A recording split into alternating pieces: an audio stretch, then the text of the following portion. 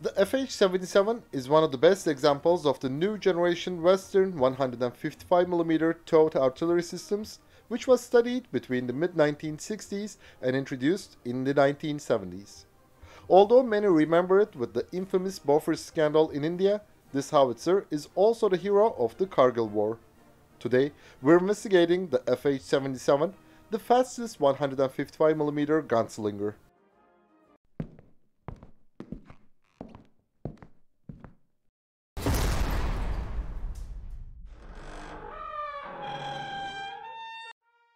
The FH77 takes its name from the Swedish word Haubits, which means field howitzer, and the year that Sweden ordered it. It was the product of one of the new generation towed artillery development programs initiated in many Western countries between the mid-1960s and early 1970s. Two main factors paved the way for the development of the FH77. Sweden had acquired and produced the French obusier de 155mm Model 50 under license in the early 1950s. But after a while, the carriage of this howitzer, whose Swedish designation was 15.5 cm Haubits F, began to experience cracks in the harsh conditions of Scandinavia. So, the Swedish army needed a new 155mm towed howitzer. In the same period, the Warsaw-Pact armies had an overwhelming numerical superiority in the field of towed artillery. As if this wasn't enough, no Western artillery system could reach the range of the 130mm M46 field gun except the 175mm M107 SPG.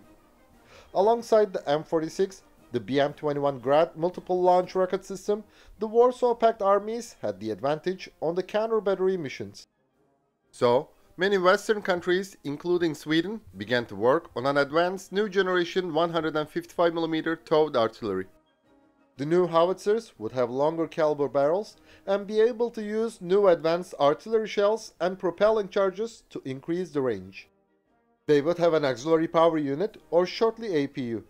This device would increase survivability against counter-battery fire by giving them limited mobility and reducing the setup and redeployment times. The APU would also help increase the rate of fire, so a smaller number of howitzers could fire more rounds in a shorter time. You may ask why many Western countries did not think to replace their towed artillery with self-propelled ones. All military planners thought that the conventional battles of a possible Third World War would be similar to the previous ones. In the long run, numerical superiority would prevail over quality. So, Western armies needed towed artillery, which was less complex and expensive than the self-propelled ones. For example, Sweden had already tested the M109 for its 15.5 cm Haubits F replacement program. The acquisition expenses of this self-propelled howitzer were low, but its life cycle costs were too high compared to the towed one. Sweden studied the requirements and features of the new towed artillery system between 1965 and 1968. The Swedish Defense Procurement Agency, Försvarets Materielverk, awarded AB Bofors a development contract in the late 1960s. The company completed the first prototype of the FH77 in 1973 and began serial production in 1978. The Swedish Army took the howitzer into service in the same year. The standard crew of the FH77 is 10 to 14 persons. But 4 people can take the gun into the firing position, set up, feed, and fire. The initial variant of the howitzer, the FH77A, had the Volvo B20 engine mounted on the forward part of the carriage. The B version has the Mercedes-Benz OM 616918 diesel engine. Thanks to the APU, the howitzer can travel at a speed of 7 km per hour in the self-propelled mode. The gun layer, who also acts as a driver, is positioned on the left side of the carriage and uses levers to steer the FH77.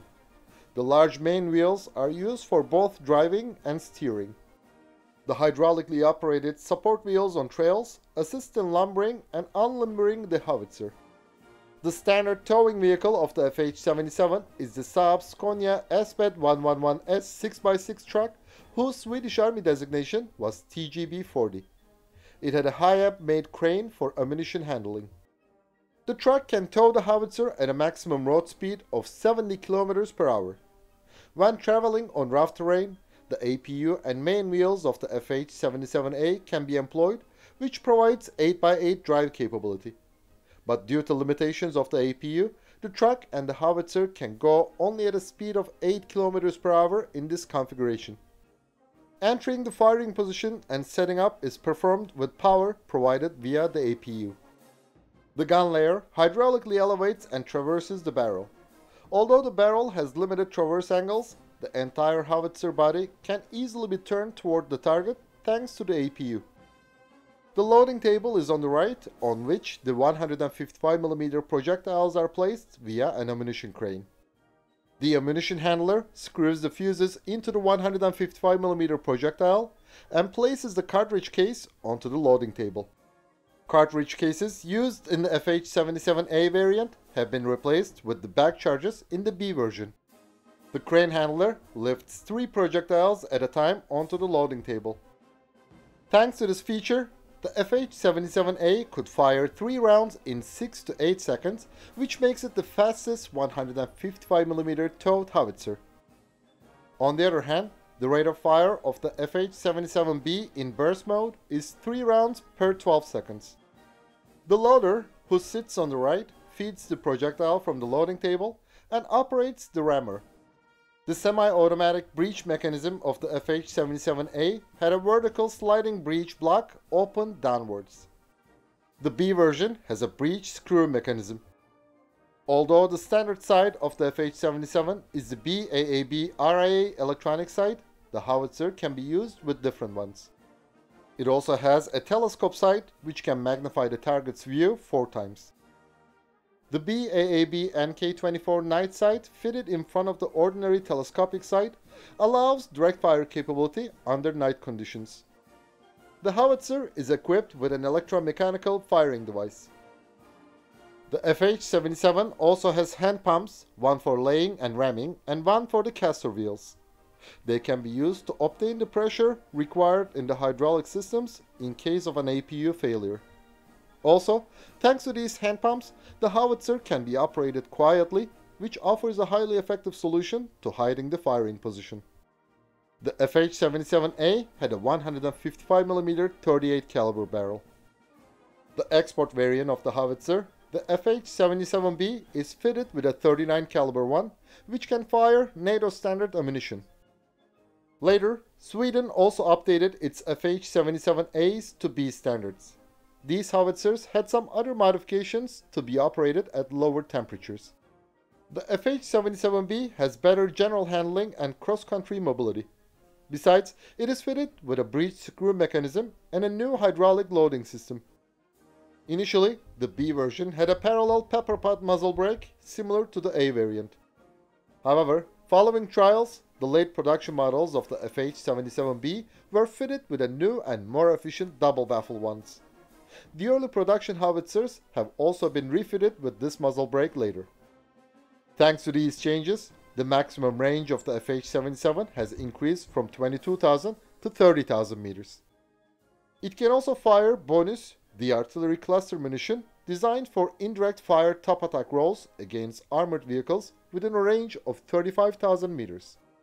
Currently, some Indian companies and research institutions are jointly working on 155mm shells using ramjet propulsion.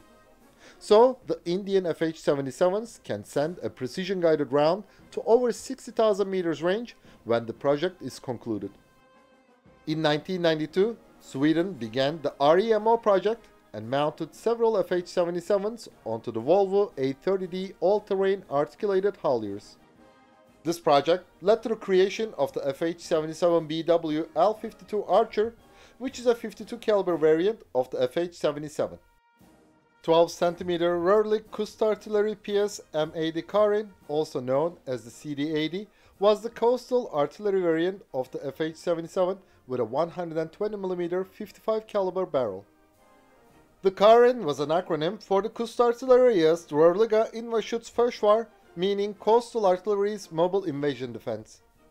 In addition to the barrel, it also had a different ammunition handling system and a fully remote-controlled improved laying system. Thanks to these features, the KARIN could engage moving naval targets with high precision. The Royal Swedish Coast Artillery took the delivery of the pre-production model of the KARIN in 1978 for trials.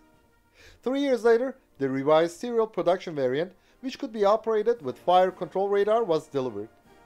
It had a rate of fire of 15 rounds per minute and a range of 30,000 meters. The KARIN was also installed on the Volvo A30D all-terrain articulated haulier for trial purposes. But unlike the Archer program, this project was terminated later. We should add that the Indian-Danish towed howitzer is developed based on the FH77. Sweden retired all FH77s and KARINs by the new millennium. India and Nigeria still operate this howitzer. The crew of the FH77B is 6 people. In the traveling position, the howitzer is 11.6 meters long, 2.65 meters wide, and 2.82 meters high. In the firing position, its width increases to 7.18 meters. The combat weight of the FH77B is 12,000 kilograms. The 155mm 39 caliber gun has a range of 34,000 meters with a standard projectile and 30,000 meters with a high explosive extended range projectile. The rate of fire is 10 rounds per minute. The elevation of the gun is between -3 and +70 degrees. The barrel can be traversed at 30 degrees on both sides. Due to the neutrality policy of Sweden, the FH77 never saw combat in the Swedish Army service. However, the Nigerian howitzers continued to fight against the jihadist groups in the country successfully. But we should admit that the adventures of the FH77 in India have made it mediatic. India's initial order for 410 FH77Bs in the mid-1980s was the largest export success in Swedish history. Also, Delhi planned to produce another 1,000 howitzers under license. But these happy days ended with a story aired by a Swedish radio in 1987. The infamous Bofors Scandal broke out, which revealed that some Indian politicians had been involved in bribery during the negotiations. Then Delhi naturally cancelled the program. Even though India had chosen the FH77 called Bofors Gun in this country because of the bribery, the howitzer proved its value during the 1999 Kargil War. In the early stages of the war, the Pakistan Army captured key positions on hilltops overlooking routes connecting Siachen and Kashmir Valley with the rest of the country. The Indians could not get proper air support to repel the Pakistanis. In Star Wars, when Anakin said "Don't underestimate my power" to Obi-Wan, who was on the high ground, he was wrong. But this time, the Indians said "Don't underestimate the power of our Bofors guns," and they were right. During Operation Vijay, the Bofors guns of the Indian Army managed to force the Pakistan Army to vacate the hilltops by suppressing the enemy's artillery. Its highly accurate deep strike and direct fire capabilities had paralyzed the Pakistanis. But the battle was also highly costly. The 286th Medium Regiment of the Indian Army lost all 18 Bofors guns in 25 days. But the bravely fought Indians managed to take the strategic peaks like Tiger Hill and Tololan with the invaluable assistance of the FH77. The Bofors gun was the real hero of the Kargil War. It is unfair to remember the FH77 Bofors Scandal. It is indeed a successful howitzer which bears the elegance and high quality of Swedish engineering. Still, we should admit that the FH77 has managed to erase the black mark next to its name with its achievements in the Kargil War. It undoubtedly deserves to be mentioned as a legend. Thanks for watching our video, and please don't forget to subscribe to our channel and click the bell button to be notified of our new videos. Also, you can now click the join button to support our channel.